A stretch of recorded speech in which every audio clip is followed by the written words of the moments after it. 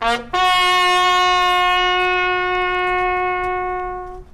we're doing the Field of Crosses, and we took all the names from the cenotaph, the 242 names that are on there from the First, Second World War and Korean War, and we're setting up crosses like you would go to Europe and see all the military graveyards. Yeah.